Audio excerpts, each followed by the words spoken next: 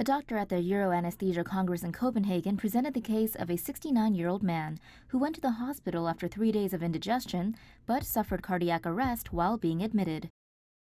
A medical team immediately began chest compressions. CPR was administered for the next 90 minutes, with the patient reportedly showing signs of conscious awareness throughout.